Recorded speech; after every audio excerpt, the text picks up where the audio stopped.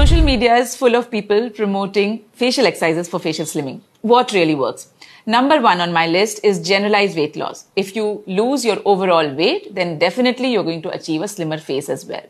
The second on my list would be double chin liposuction, where it can help you lose the fat from the double chin area. You can also opt for lipolysis injections. Number three would be buccal fat reduction if you have a lot of fullness on your cheek area. And number four on my list would be injections for reducing your masseter muscles, which can be taken as a 6 monthly shot, and it can maintain your masseters to be slimmer.